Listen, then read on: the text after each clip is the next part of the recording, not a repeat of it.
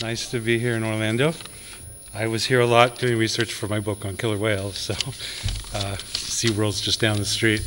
And I'll talk about that a little bit later because animal welfare is a very important subject to me. My book, my factory farm book, focused much more on the environmental problems that this type of agriculture causes and the effect it has on human health. I didn't go into animal welfare as much as I may have liked to. It's such a vast subject, but I think animal welfare is a very important key part of this whole story. I first got interested in this subject way back in, I guess it must have been 2007, 2008. My first book, as Stephen mentioned, was called Evidence of Harm, and that dealt with the issue of mercury in vaccines as a preservative and the possible connection to autism. I know there's been some vaccine discussions here at the conference. I understand they've been a little heated, and it's a controversial subject. But while working on that book, I got to know Bobby Kennedy Jr. quite well because he's involved in that issue as well. And we became friendly, and Bobby called me one day after I finished my first book, and we were talking, and just sort of out of the blue, he mentioned something that was going on in Arkansas, in a little town called Prairie Grove. And he said that people, particularly children, were dying of cancer at rates that were just way off the charts. This was a little town of about a couple thousand people, and they had 21 cases of pediatric cancer at the time. And I asked him what was going on, and he explained to me that it was arsenic. And I said, arsenic? He said, yeah, they put arsenic in chicken feed on large industrial scale poultry farms. And I know that arsenic is a poison, and I couldn't figure out why you would give poison to something that you would then go and eat. And it really started ringing alarm bells in my mind, and I was very curious about it. So I started looking into it. And I had heard the term factory farm before, but I didn't really know what it meant. But before I get into what factory farms are and how they hurt us, I just want to talk a little bit about Prairie Grove, because I went there, I spent a couple days there, and there were a lot of depressing moments, to be honest, researching this book, but this was one of the most deeply heartbreaking experiences I had. Tyson Chicken and other large poultry companies would routinely put arsenic in the feed for their chickens.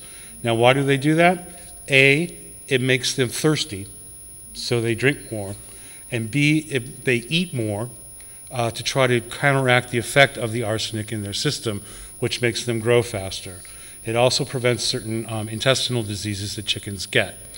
Well, as you probably know, when you grow thousands and thousands of animals in a single place, you create enormous amounts of animal waste, more than any land could possibly absorb. And what they were doing in Arkansas, as you know, chicken waste is in the litter. So when they grow chickens in these giant barns, it's lined with straw and other substances, and then the waste just goes, the litter goes right into that bedding, and then they have to get rid of it. They have to do something with it. Well, it is a fertilizer, as we all know. There's nitrogen and other nutrients in that waste. And what they were doing was dry spreading it on fields around town. And the high school had 3 fields around it. And they would go out and just dry spread this stuff, just basically blow it onto the ground. And the arsenic in that litter was getting into homes, schools, places of work. And an attorney who was representing a lot of families took me for a walk in just one neighborhood. And we just walked down the street. He said, leukemia, lymphoma, brain cancer. They had 3 cases of testicular cancer among 13-year-old boys. Now, boys typically don't get testicular cancer. These 3 boys happen to have the rarest form of testicular cancer, and they had 3 cases in one town. So that is one of the most direct impacts that I saw on raising thousands of animals in one concentrated place, and a direct impact on human health. And unfortunately for these people, they've been trying for years to bring litigation against the poultry companies, and it's Arkansas. And the judges are elected, and they get huge amounts of campaign contributions from these giant companies. And so far, they have not prevailed, as far as I know, in any of these cases. And that really got me looking into this issue more than anything. Factory farms, as you may know, are also known as CAFOs, which means concentrated animal feeding operation. And if you break that down, an operation is any business. I have no problem with an operation. A farm, a factory, a school, it's an operation. Animal feeding, well, that's part of agriculture, right? If you're going to raise animals, you have to feed them. So the AFO in that term is really not problematic. It's the C where things really become dangerous and become hazardous to human health and the environment. It's the concentration, it's the sheer number of raising so many animals in one place, and that you generate so much waste, much more waste, as I mentioned, that the land can possibly absorb. Whereas on a traditional farm, the animals graze on pasture, they urinate and defecate in that pasture, which then directly fertilizes that ground, which then allows for the next generation to eat the forage that grows from that fertilization process. With a concentrated animal factory or feeding operation, you don't have that dynamic. And so one of the biggest problems with these factory farms, again, is the waste. What do you do with it? Where do you put it? And how do you get rid of it? And so as I started doing my research and trying to figure out how to write this book, I read all my books through the point of view of people to whom these situations have happened. So my books kind of read like novels. And I had plenty of people to choose from who were dealing with the effects of factory farming in their own communities. I settled on three main characters, and I just want to briefly walk you through their stories because I think they're very illustrative, and then I'll go into some of the more details about what factory farming is doing to the environment. The first person I selected, his name is Rick Dove, very interesting man. He was a JAG in the Marines, a judicial officer. He lived in North Carolina. He bought some property on the Neuse River, which is a beautiful estuary near New Bern, which is a great little town. Built his dream house, raised his family. When he retired from the Marines, he started a fishing operation with his sons, and they would go out on their boat and sell the fish that they caught. And then one day, the fish started turning up dead. At first, thousands and then hundreds of thousands of fish dead along the shoreline, and they had lesions on them. And nobody could figure out what was going on. At the same time, people out on the water were starting to become disoriented. They would lose their way. They would not know how to get back home. They almost went through this type of temporary insanity. And again, nobody knew what was going on.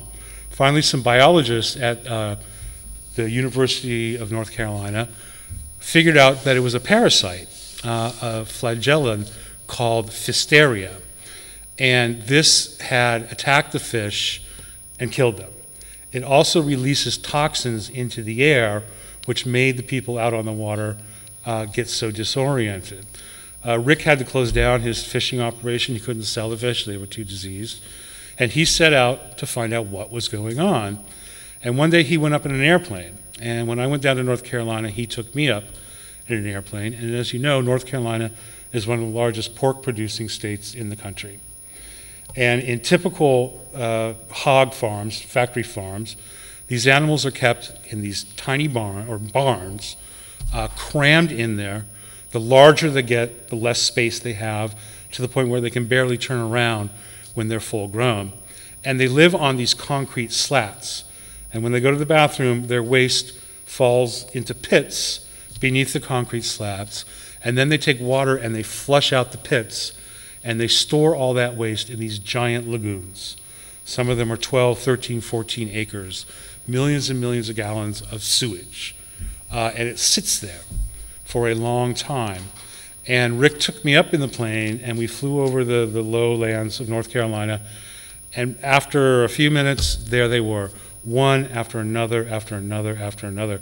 I just flew down today from New York, and we flew over North Carolina, and sure enough, I saw the same thing. You've probably seen these establishments from the airplane. They look like almost like rows of cigarettes, and those are long barns where the animals are kept. And then there's usually lagoons. And we saw these lagoons. Some of them were bright magenta, pink in color, just indescribable, and they were absolutely everywhere.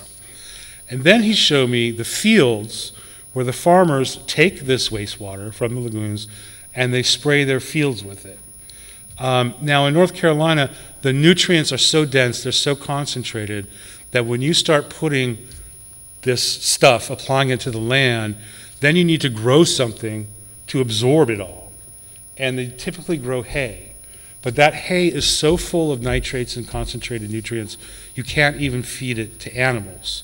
So what they're basically doing is disposing of this waste into the soil, planting crops to bring it out of the soil, and then that hay typically just rots in the field, and it goes back into the ground anyway. But what I saw was these farmers spraying their fields and saturating them, oversaturating. They have to get rid of this wastewater. They have nothing else to do with it. And they spray with these giant semicircular sprayers. And we saw them spraying and spraying and spraying. Some of them, when they saw us circling overhead, they turned off their sprayers, so they knew that we were watching them. But what you would see was this wastewater just gathering on top of the surface. And of course, North Carolina has lots of creeks and rivers and streams, and you could see how this wastewater was just running off into the streams. And the streams had just, and I saw it again today on the plane, filled with nutrients to the point where these algae blooms were growing, filled, but they were purple and yellow and green, the ghastliest colors you would ever want to see in water. And Rick finally put it all together and realized that North Carolina, which was so friendly to factory farming, and these giant companies that run hog farms, chicken farms, and dairy farms, were getting away with murder. They were killing hundreds of thousands of fish. And of course, there were several hurricanes and big rain events, and when they came in, they would just wipe out the lagoons, just wash them out. And they would actually wash out the pigs as well. So the pigs were seen bobbing in the water. Some of them actually swept out to sea where they were eaten by sharks. And Rick, working with Waterkeeper Alliance and Bobby Kennedy, managed to sue some of these big growers, mostly Smithfield in North Carolina, and he had some victories there. But Rick, again, is just an interesting character. He came from a very conservative Republican background, and after and in the Marines, and after this, he actually switched over and went to the Democratic Party. Not that the Democrats are that much better than the Republicans on this issue. Don't get me wrong. But he had a real transformation. And as a matter of fact, everybody in my book sort of had that same transformation. You never think about these things until they happen to you, until your community is suddenly surrounded by industrial animal agriculture and all of this waste that must be disposed of.